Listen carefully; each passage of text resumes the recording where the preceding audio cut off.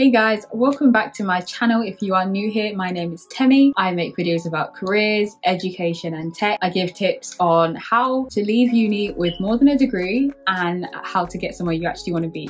So in this video, I'm going to be sharing the pros and cons of doing a BEng and an MSc versus an MEng degree. I initially wanted to go down the MEng route alone, and then I actually ended up doing the BEng and MSc routes. So I have a good idea of what both entail and the pros and cons of each. And I'm also going to include employer opinions if you're concerned about that as well.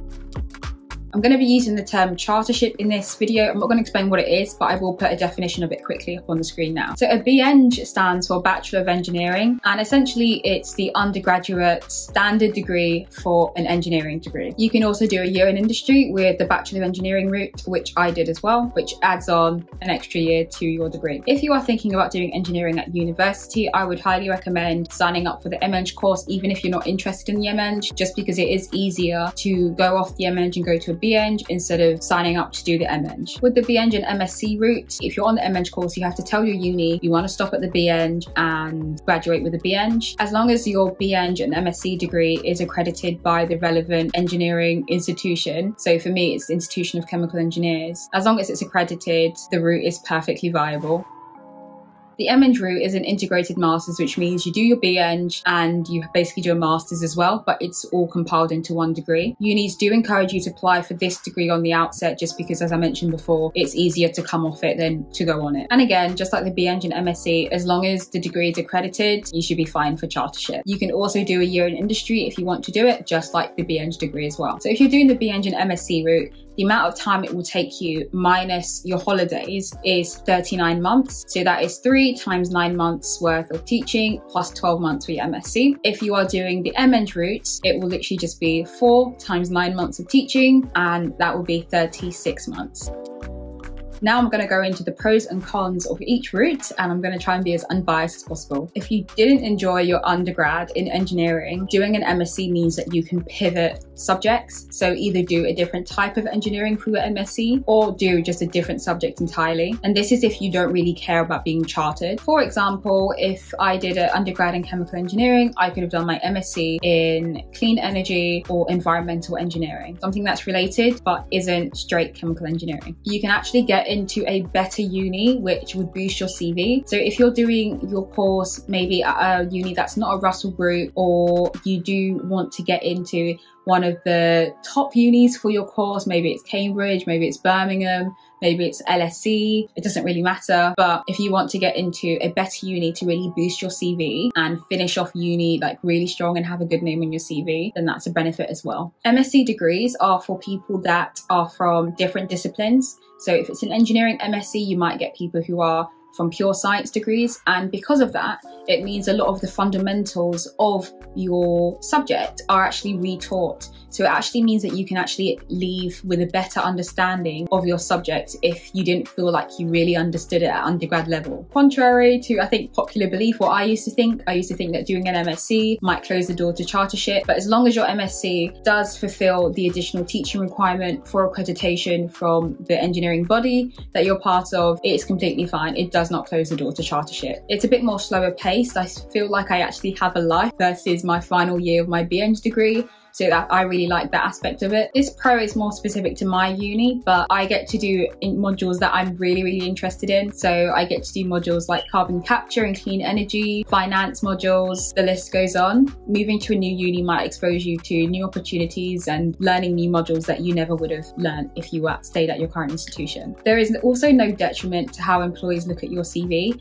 A BEng and an MSc that's accredited is equivalent to an MEng. Some traditional firms or companies may want to see the traditional MEng, but the majority of jobs out there don't actually care. They just want to know that you've got an engineering degree and that's it. For the job I'm starting to work out this September, I didn't even need to do a master's for it. So people actually choose to reapply to go to uni again if they're doing an MSc. So the people that you're going to be likely to be mixing with as a postgraduate student are probably going to be people that are very, very focused and actually want to be there, versus people that just want to hurry up and finish their MEng degree. So that's really important for group projects and things like that. However, the BEng and MSc route is 3 months longer, like I mentioned earlier. And the downside of that is that it's a 3 months before you start a job or before you start working. So that means that you may not get a final summer of freedom, summer to travel or to do a part-time job to save up money. You don't get that time, but people that are on the MEng do. Also related to that, the course is 3 months longer,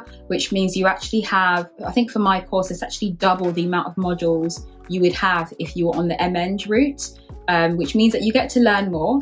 But it also means that, yeah, you have more exams than people that are on the MEng route, obviously. If you wanted to do an internship between your BEng year and your MSc year, but also do the MSc, it means that you actually have to be making applications to companies and institutions at the same time. And that could mean that your time is very, very tight at the beginning of your final year, which is the hardest year. One of the most important cons is if you are taking out a student loan to help you fund your MSc, it means that you are no longer eligible for the undergraduate student loan plus maintenance loan. Now you have to take out a postgraduate loan, which means that you don't get a maintenance loan and it may not actually cover the full cost of your degree. So it may mean that you have to search for scholarships, you may have to live at home, you may have to fork out some extra money in work to be able to afford that degree if your parents aren't paying for you. MSc degrees are usually more expensive than undergraduate degrees. So if you're a home student, undergraduate degrees tend to be around £9,000. My MSc is actually £14,000, so that's quite a hike up.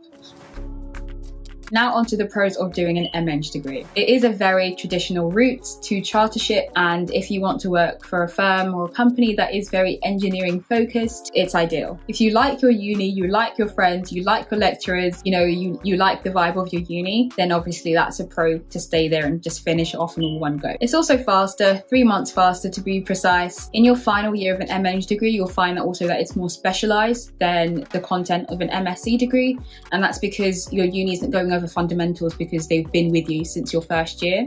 So you'll find that the content is harder and it's more specialized, and you actually get to learn more specifics. And again, paralleling with the BEng and MSc, this does count as an undergraduate student loan. So you get to do the whole 4 years, or 5 if you're doing a year in industry, and have that covered with maintenance loan as well. If you've gotten a good group of friends doing your undergrad degree, people might actually graduate at the BEng stage, and you might be left alone maybe for the MEng stage. So that is a slight con of the MEng. It is quite long, so people do tend to like leave or drop out because it's only 1 year, but it feels a lot longer than it is.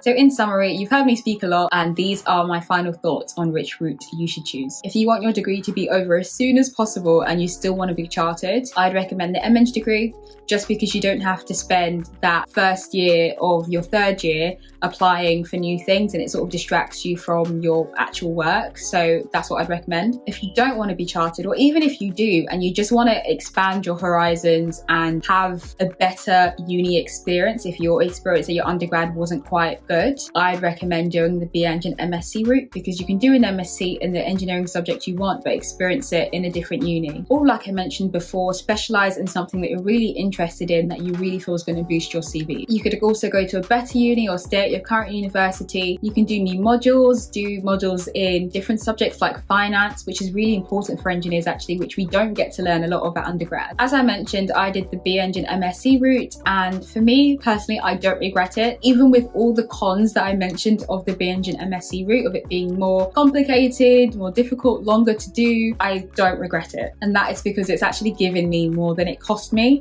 If you want to hear more about my degree specifically, you can go watch this video where I basically rant about my degree and basically talk about the modules that I've been doing. If you like this video, make sure you give it a thumbs up and hit that subscribe button so you get notified every time I make a new video. My upcoming videos are going to be very, very focused on internship applications, graduate job applications, what to do in assessment centres, personality types, the whole lot. So if you're interested, make sure you hit that subscribe button so you're notified. And I'll see you guys in the next video.